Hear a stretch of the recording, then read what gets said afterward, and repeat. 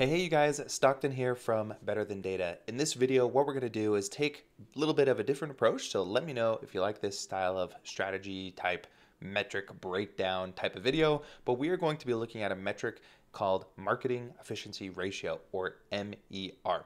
So we're going to break down not only kind of what that is, pretty simple to just say that, but then how would we go about strategizing how to actually get that information and put it inside of a Looker Studio report. So one thing is to talk about it, make it nice and work, but the other thing is to actually make it available in a report. So that is what we are going to do in this video.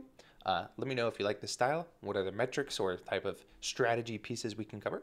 Happy to review those, and of course leave a comment. We love to see the comments, and we try and answer every single one of them. So happy to do that. What we have here is if you go to this link, betterthandata.com/mixed, you will see this page right here. So what this is actually, like, as we are approaching the time when GA4 will be the new de facto only thing you can use for your analytics, you're going to need reporting. Now there's a lot of changes that have happened. There's quota limits and API limits and, obviously GA4, and there's all these moving pieces and what you can do in Looker Studio, what you can do with the API, what you can't. So what we've done is we simplified everything to give you a report that is useful, that won't break, that won't hit any limits, and you can really have this nice report for your clients. Set up easy. We give you all the instructions, all the information. You can even see a nice demo button right here if you go and click to that. So head to this link. You can download this totally free, super useful. We've gotten really good feedback from people who have used it already, and we think it's a really great tool to use if you want to get your GA4 reporting back with no limits and simply. So while you're figuring everything else out, you can at least have a nice report. Okay, so with that said, let's jump over to this and let's go to our little lucid chart here and start talking about what is MER. So if you just Google this real fast, like, you can see some definitions here. So marketing efficiency ratio measures the high level success of your marketing. This is according to Dacity. High level success of your marketing campaigns. It is calculated as total sales revenue divided by total marketing spend in the same period. It is also known as marketing efficiency rating or blended ROAS. So they have a nice little picture here, which is pretty nice. Total sales revenue over MER. There's lots of other charts and stuff here. Let's see. AMER, which would be like acquisition, so only new customer revenue. That's a take on MER. Here they have this. So total revenue divided by total ad spend gives you MER. Okay, so let's strategize what this means, like how we can actually make this work inside of a report that is useful for our clients. And if I scroll down here, here's like a sample report that you can do.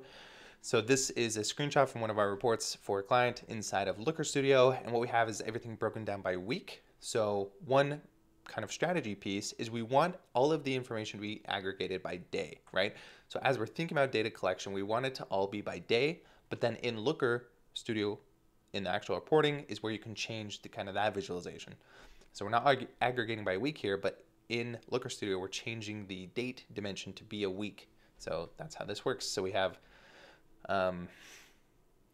we have a column of revenue. So this has its own data source. We have a column of total spend. We have the actual calculation of marketing efficiency, which if you have these two numbers, it's, that's simply what it is revenue divided by total spend. And then we have that calculation. So market efficiency is a calculation. And then we have each one of the individual platforms broken down by spend per day. Now we've applied some conditional kind of formatting here. What we've just said is if it's closer to 3, it's green. If it's closer to 2, kind of goes to yellow. If it was below a 2 going down to a 1, then that would kind of get more red as that's going down. So how do we actually get to this point? Well, we can see that we have revenue. So we need to have a data source that will give us revenue. And so for that, we would want revenue by day. So we need to have a little data source here. So these are going to be our data sources. Let's come up to this. So we need to have a revenue data source. And the two dimensions for that, well, one dimension, one metric, is it's going to be date by day, right? So we want everything to be down by day. And then we're going to want the actual revenue for that day. So revenue broken down by the day. We have date as the dimension, revenue as the day. Let's see if we can zoom in a little bit. just like that. Okay, so we have one data source that's revenue with date and revenue by day.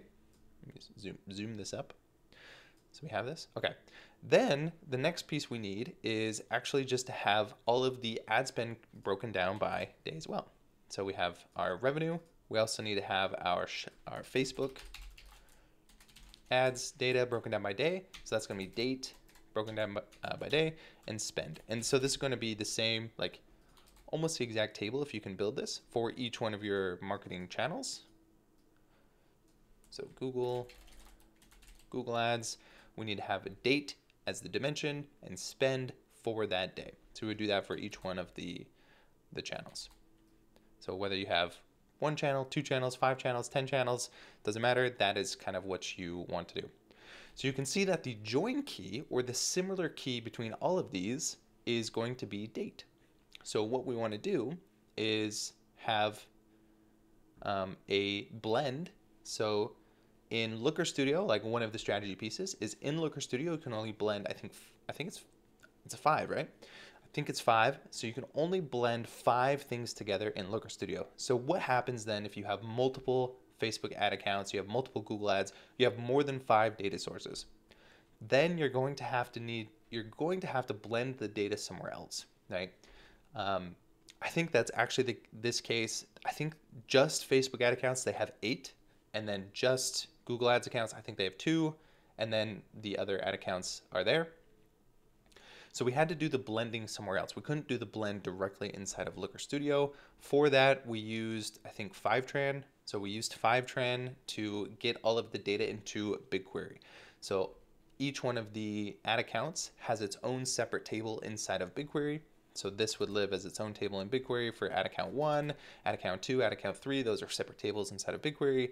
And then we would first do a join for all of Facebook ads. So we get like a master Facebook ads table that has all of the ad accounts together. Then we would do the same for Google ads. And then inside of BigQuery, we did the joins. We created one separate table that looks at revenue. So because we were already using Fivetran and they're on Shopify, we said, hey, Fivetran, get data from all the ad platforms and Shopify and bring it all in. From there, we did the join, and we just left joined everything onto the revenue. So we did left join Facebook ads on the revenue table. The join key is date, and then sum spend. So same with all of them. Left join Google ads onto the revenue table, sum spend to get a total of Google ads spend.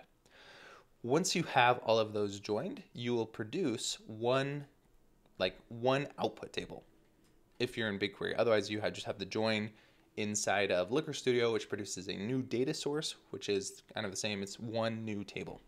So we have our new table that has date. It has revenue. These are all the metrics, one dimension metrics.